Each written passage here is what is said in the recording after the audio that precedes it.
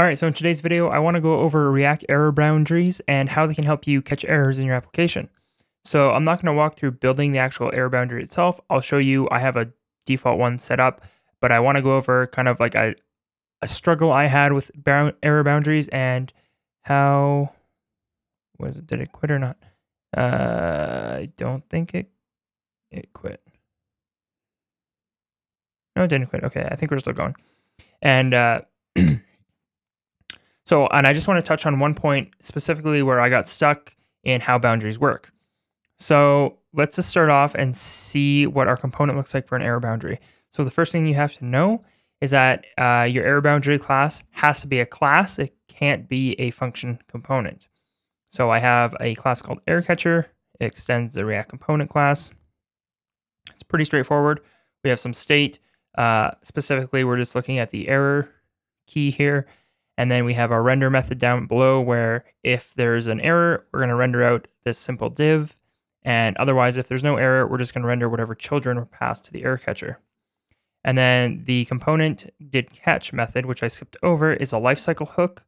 And what it does is whenever an error, and this part is important, in the tree beneath the error catcher occurs, okay, so a child of the error catcher throws an error, this component to catch lifecycle hook will be called, and then we'll set our state to true, which will trigger a re-render, which will then render this div. So the part there that I kind of emphasized was the children of the error catcher. Okay, so if we go into our app.js, I just want to show you that I am rendering out this error catcher component as my top level component in my application. Okay, so it gets mounted directly to my app element. Then I go into my layout component, which is, for the sake of this video, it's displayed on every page. It's used everywhere. And right now on the left, you can see I can refresh. Everything loads fine. So now if I make an error occur by, providing a variable that doesn't exist, so sidebar open 1 doesn't exist, I'm going to save that. Refresh on the left, and you can see in our console, we have an uncaught reference error, sidebar open 1 is not defined. And then you can see an error has occurred is our div, which was rendered by our error catcher. Okay. And you can also see that I'm logging out caught an error with the error info, and that is visible here.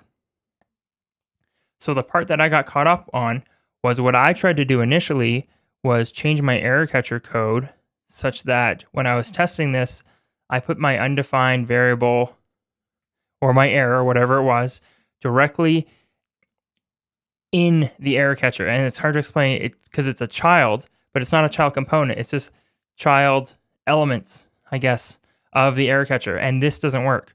So now if I go back, I'm going to fix layout so it's actually correct. And then I have my error here. For like 20 minutes I thought that this would trigger my error because technically it's a child, it's a children of the error catcher.